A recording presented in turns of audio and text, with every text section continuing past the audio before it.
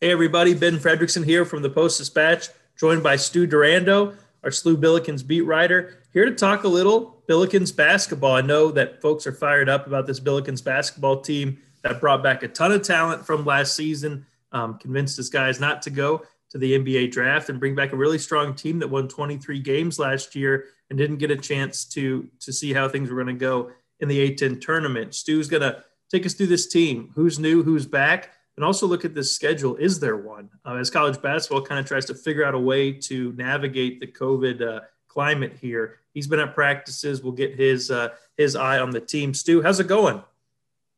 Very good, Ben. How you doing? Haven't this is the first I've seen maybe any workmate face since March. Right. It's good to I've see your face. Nobody. Yeah, no, it's good to catch up, man. And I hear people asking me about this Billikens basketball team, and there's kind of a couple things they want to know. One is the team really have a chance to be as good as everybody hopes because it's got these guys back, some key players or seniors. And then the other one is there going to be a season? What's this thing going to look like?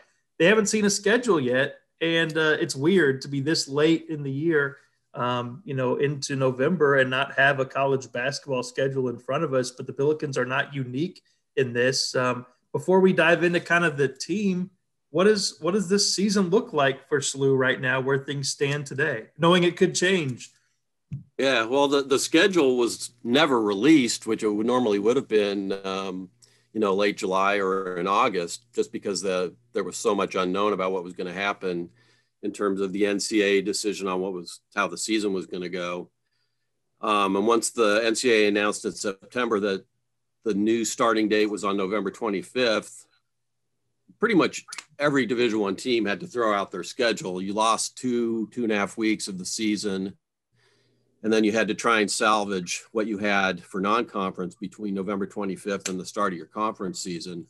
For SLU, that hasn't gone so well. They've lost a bunch of games that they had hoped to play in a really, really strong non-conference schedule that Travis Ford had built to try and build a resume for the NCAA tournament. So they lost San Diego State in the A-10 Mountain West Challenge.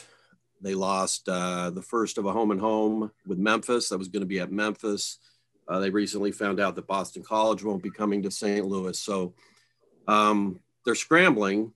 They also pulled out of the Orlando Invitational, and then the whole Orlando bubble, or whatever you want to call it, kind of blew up, and everyone's out of that more or less. And it looks like they're moving to Lincoln, Nebraska for an MTE to start the season with 3 games. But right now, nothing announced. It's believed that they're going to play LSU in Northern Iowa in Lincoln. They've got a bunch of home games that they're scheduling. Looks like they're going to play at Minnesota right before Christmas. That game is going to happen, I think. But otherwise, we have seen nothing. There's nothing on paper, nothing official. And as Travis told me a couple weeks ago, there's never going to be a quote unquote finalized schedule because the whole thing's fluid, and teams are shutting down right now because they're having positive COVID tests and they're going into 14-day quarantines. And if that happens on December 1st, all of a sudden games are wiped out. The Missouri women's basketball team just announced that it's practicing now for the first time in like 2 weeks because of that very reason. We're seeing the Big Ten and its football protocols kind of starting to cut into Wisconsin's football season. I think it's going to be a fluid situation. But the truth of the matter is, if the Billikens are on the court with games to play, they should be a very good team. I mean, and that's kind of the counterbalance to this excitement, right? Is no one knows what the season will look like, but we do know enough to know the Billikens should be pretty good if they have their players. They won 23 games last year. They had won 5 games in a row before you were there to cover the A-10 tournament, and all of a sudden there was no game to cover and had to come back home. And then this offseason, they got the news that the 3 guys who had considered leaving for the NBA draft, Jordan Goodwin, Hasahn French, and who am I forgetting? Those were the only 2 actually that entered their names. Yeah, that's right. Javante Right. Perkins, I guess, could have, but did not. That's right. Javante Perkins is back as well. but also Yuri Collins, the talented point guard. You have Jimmy Bell Jr., the big man who's back, and even some news now that Fred Thatch, who was supposed to be kind of a key part of last year's team, but was sidelined for some complicated health issues that you've reported on, is back, and they think he's going to be able to contribute. And Gibson Jimerson, who's a really nice deep threat for this team, has recovered nicely from a foot injury, and he's back. This team has pretty much everybody who contributed in a major way last year is back with more experience for this season. Yeah, this team is deeper than any team that Travis has had at SLU for sure. You look at what you had, a very explosive offensive team that was playing as well at the end of the season last year as they have during his tenure there. And you add those potential weapons, plus some newcomers, and it's going to be pretty interesting. He's tended to start with a rotation, that maybe went 10, 11 and get it down to about 8 later in the season. That's going to be really interesting to see what he does with this team, because to get that, if he did get down to say 8 players in a rotation, you're weeding out some pretty talented players. And so the depth is one thing that could, is really going to play in their favor, especially if you start seeing injuries. They're considered a favorite in the A-10 along with Richmond. Richmond already lost a starter to torn ACL. And they don't have the depth that the Billikens have.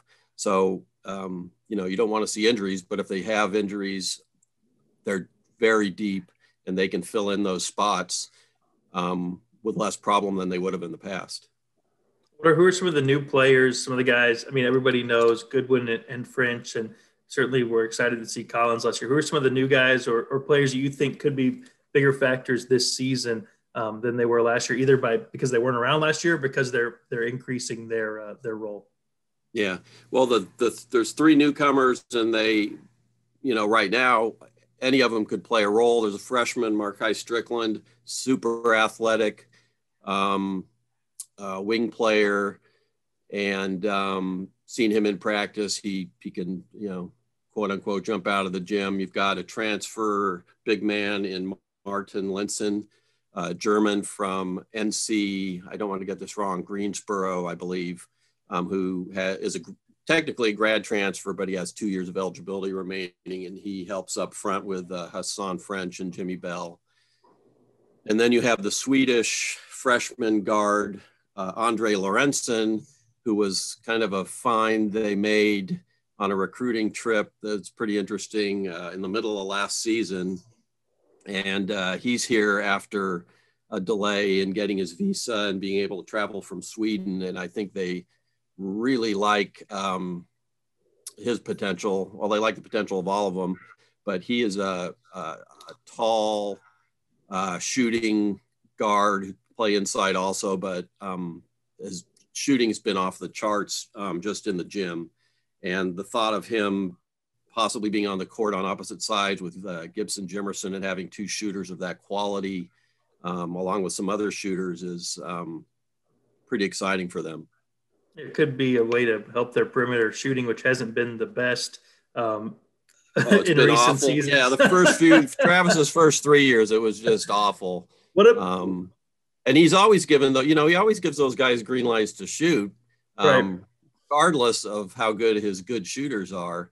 But, last year when Jimerson showed that he can, be a big time contributor at the D1 level in his first 10, 12 games of Division I basketball, Perkins is a good perimeter shooter. He was bad in non-conference and he really warmed up during A-10 season. Fred Thatch is a pretty good perimeter shooter. Goodwin is decent. So yeah, this could be a really good shooting team. What about Terrence Hargrove Jr.? He's not new. We saw him play last season, but he is maybe poised to make a big leap in terms of what he's able to do compared to last season. A guy, as you mentioned about one of the others, can certainly jump out of the gym, but we saw moments where he looked like a player who could be a star of this team, and then moments where he looked like a freshman. What do you think is going to be due for him in his sophomore season? Yeah, he got off to a slow start, and Travis talked about that, and he admitted it. He just had a lot that he was adjusting to. It didn't come quickly for him. As a guy who had 4 or 5 coaches during his high school career, never had any consistency. So it just took him some time. He wasn't getting very many minutes, some games none, early in the season. And then they stuck him in a game against Maryville, and he ended up scoring 27 points. Now, albeit a Division II opponent, but, he started to show his potential. And from that point on, he started to get more time. His defense started to improve. His understanding of what they were doing improved, and he just looked a lot more comfortable on the court. And the guy, as we know, is just an athletic freak. All right, one more question for me, Stu, and then we'll let you run. But is the free throw shooting going to be better this year? It's one thing I don't want to talk about free throw shooting. 58% at the free throw line last year. Travis has said it's going to get better. Is it going to get better? Yeah, I've said I don't want to talk about it. I prefer not to write about it during the season, I guess, is the thing, because it was so pervasive and has been. Yeah, 58%, worst in the country. It seemed to be a contagious thing that when they started missing them, even the guys who were good percentage shooters would miss them. There were games where you could argue that it cost them a win.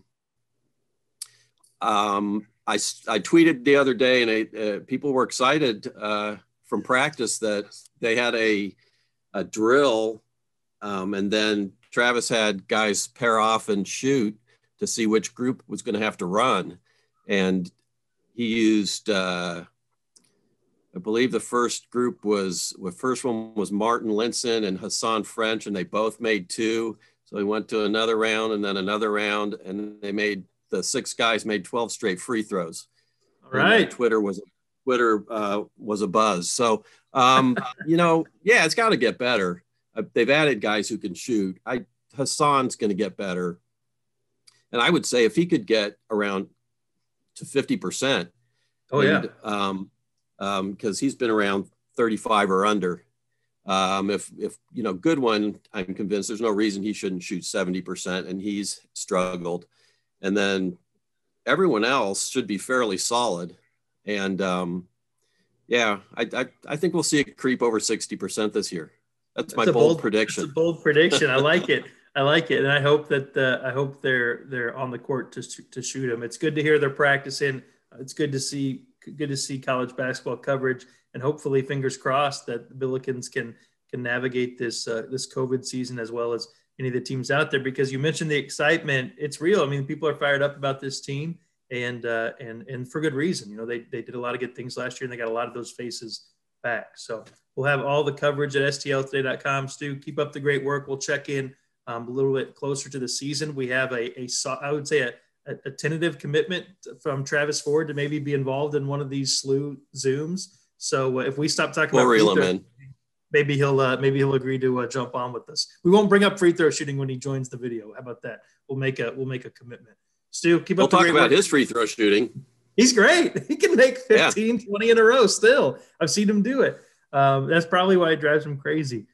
Stu, thanks for doing this, man. Take care, and we'll talk to you soon, okay? Very good. Let's do it again.